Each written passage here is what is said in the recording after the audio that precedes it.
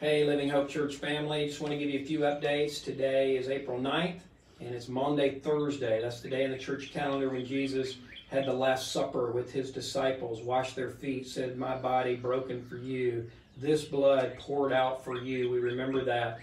And then tomorrow's Good Friday, the day that Jesus suffered and died and was flogged and beaten and crucified for us. And we're going to post on our website, livinghopeathens.org, a Good Friday service for you. It'll have scriptures and prayers and video clips and things you can do partaking of the Lord's Supper as an individual or as family. It just walks you through a time of reflection, of remembrance, and of repentance. So I encourage you to do that sometime. Take you about 45 minutes on Good Friday. Take time to do that. You may also look for some other Good Friday opportunities on the internet that are wholesome and good. Make sure it's solid teaching. Then Easter Sunday, we're going to be having our service live streamed in the chapel this week so that Jeff Rand and the worship team, he can play that beautiful grand piano that we have in our chapel. So excited as we look at Romans 8. 34 to 39, I'll be dissecting that great passage about how nothing can separate us from His love, His inseparable, unconditional, motivational love for us. So I encourage you to have the family together on Resurrection Day, Sunday, when we celebrate the resurrection of Jesus. We've also decided that whenever we're allowed to come back together physically for a service, we're going to make that an Easter Sunday. So the first Sunday back, we're going to pretend it's Easter because every Sunday is Easter. Every day is Easter for the believer. So excited about that. Also, my devotionals every day on my Facebook page at 9 a.m. We'll be looking at what Jesus accomplished at the cross on Good Friday. And then Saturday, I'm going to give a kind of a prelude to the sermon. And then on Easter, a special Easter devotional as well. But I encourage you to tune in every day at 9 a.m. or later. It stays up on my Facebook page. Also, I really want to encourage you to do something my wife and I, Dee Dee, have been enjoying. It's called The Chosen. Just Google The Chosen. It's an 8-episode high-quality series about the life and ministry of Jesus. It is one of the freshest portrayals of Jesus and His disciples I've ever seen. I love how it portrays Him as joyful. It portrays the disciples as very real and human, which of course they were.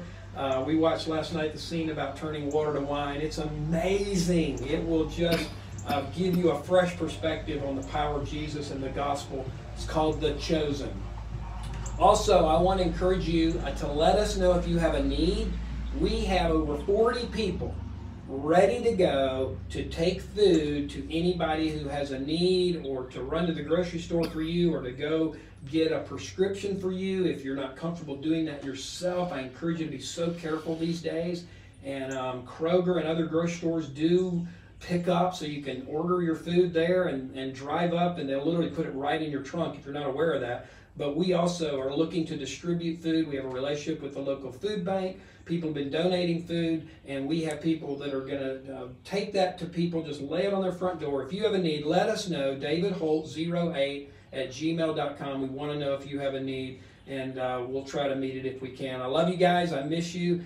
And stay in touch, stay informed. Make sure you're getting constant contact. If you're not, email Kathy@livinghopeathens.com to receive our weekly newsletter update. And stay plugged into this YouTube channel. Go to our Facebook page, Living Hope Family or Living Hope Church Athens. Just multiple ways that you can stay informed. Be in a Zoom group. Now we've got Zoom groups not only on Sundays at 5, but throughout the week. There's Zoom prayer on Tuesdays and Friday nights. There's a Zoom worship thing on Thursday nights. There's Rachel has a Zoom group on Wednesday nights. The youth are meeting 7:30 through Zoom on Wednesday nights. Parents, make sure you encourage your kids to be plugged into our youth ministry through Zoom. And Kevin, he's doing some great stuff.